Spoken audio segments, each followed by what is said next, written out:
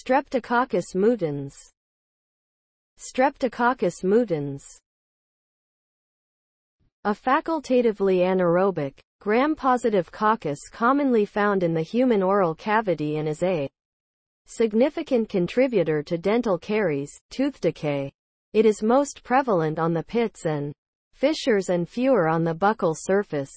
It can coexist with Streptococcus sobrinus in the mouth.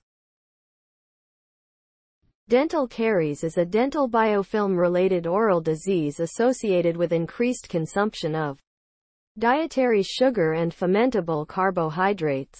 When dental biofilms remain on tooth surfaces, along with frequent exposure to sugars, acidogenic bacteria, members of dental biofilms, will metabolize the sugars to organic acids.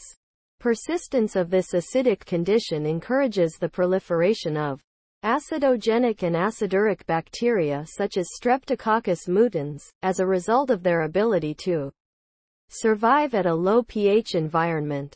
The low pH environment in the biofilm matrix erodes the surface of the teeth and causes the dental caries.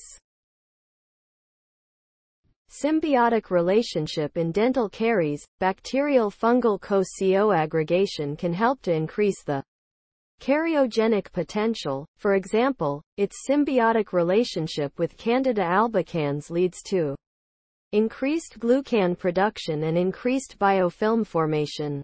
Candida albicans stimulates the formation of Streptococcus mutans microcolonies. Comparisons in cardiovascular diseases. Streptococcus mutans, associated with bacteremia and infective endocarditis, subacute cases.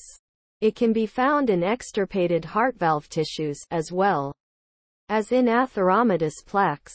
Streptococcus sanguinus, a normal inhabitant of the healthy human mouth where it is particularly found in dental plaque, where it modifies the environment to make it less hospitable for Streptococcus mutans and so on. Associated with infective endocarditis. Cf. Farnesol.